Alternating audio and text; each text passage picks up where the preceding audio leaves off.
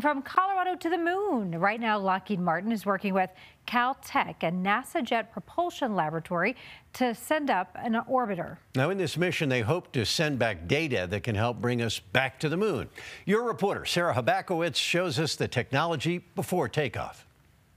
A team here has been working on this orbiter for the last year and a half. They're hoping to learn more about water on the moon and if it can support future space travel or even a long-term presence. Lockheed Martin, Colorado has a long history of sending big, groundbreaking tech up to space. So this is the vehicle right here. But this isn't necessarily one of those missions. We've done these large flagship missions and these New Frontiers and, Horizon class medium-sized missions, but this is a fast, small mission.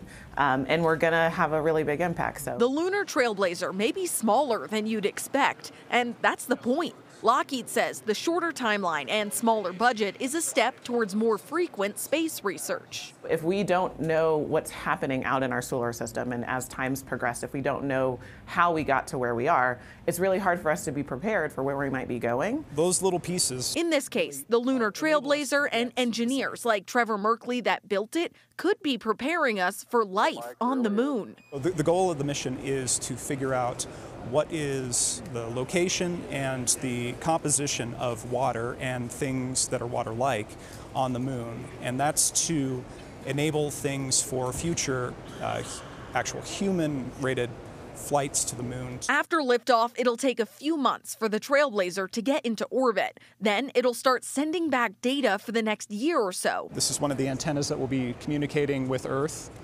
this little rectangular. So that's how you're going to keep track of where this is?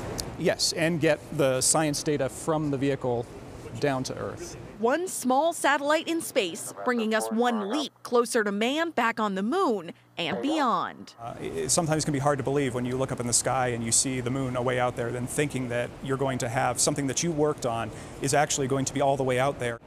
Early next week, this is expected to ship down to Florida, where it'll hitch a ride with another lunar mission expected to take off for the moon later next month. Reporting in Littleton, Sarah Habakowitz, covering Colorado First.